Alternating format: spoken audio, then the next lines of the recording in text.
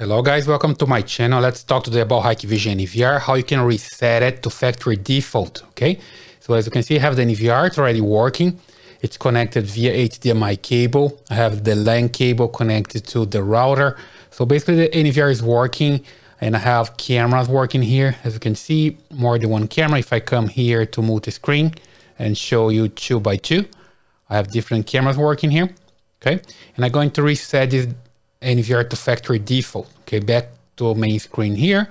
I just right click, come to the main menu, and here I just draw my pattern to log into the NVR and come to maintenance.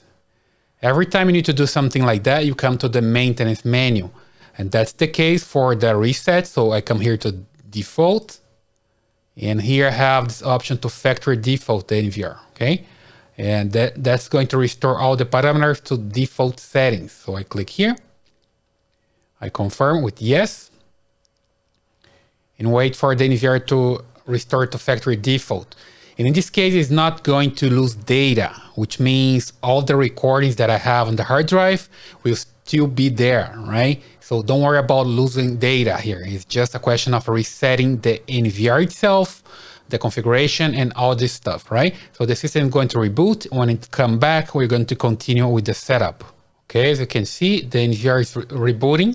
Okay, it shows this screen, then goes to black, come back to some screen showing some information. So it's basically starting up.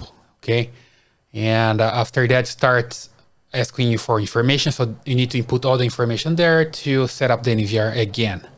Here we go. Now I have mouse control. As you can see, I have a dongle connected to this NVR on the USB port, and then I can control the mouse. It's a wireless connection. Okay, you can also use a mouse with cable.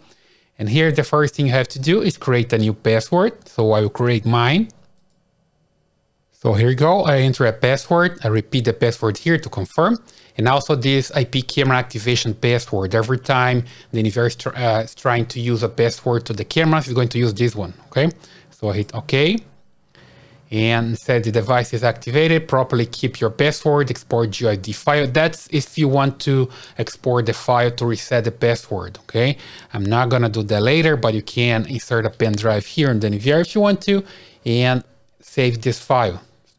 Good for the reset. It's not my case here. Now I need to draw unlock pattern, right? So let me just draw this one. It's just an example. I usually don't use this one. And here you go. The language, that'll be English. Click apply. Start wizard when the device starts. It's not my case. I don't want to. Click next. Here you need to select the time. It's pretty important because you need to have your NVR recording correctly. So I need to select time here. Let me just look for mine. Here we go, US. Next. And here's the information for the network.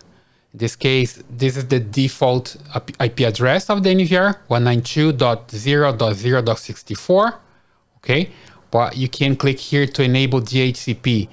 What happens here is the NVR is going to ask the router for an IP. And the router is going to give an IP to the NVR. So I will use this option, DHCP.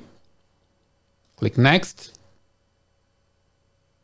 Hi connect. I'm not gonna use now. I can use it later. I just click next. Here are the ports that the NVR is using. I'm not gonna change anything here. Just click next. And the capacity of the hard drive, I'm not going to format the hard drive or something because I already have videos there. So just click next. Okay, and here the NVR can activate cameras. See, it's found the camera, it's active, another one's active because the cameras are connected here, not directly to the NVR. As you can see, there is no camera connected here, but they're connected to my router, and the NVR is connected to this port here, to the router as well. So basically the camera are connected to the router, and the NVR is also connected to the same router. So you can find them here, you can find the camera here, right? So I just hit next. Okay. And it's done. Okay, so the NVR is reset, it's fresh, it's good to go. You just right click here, you have all the menus, and then you can start adding cameras here to your NVR, all right? So it's basically working and you're starting fresh, okay? So that's all for today. If you like this video, please subscribe to this channel, leave your thumbs up and your comments, and I see you in the next one.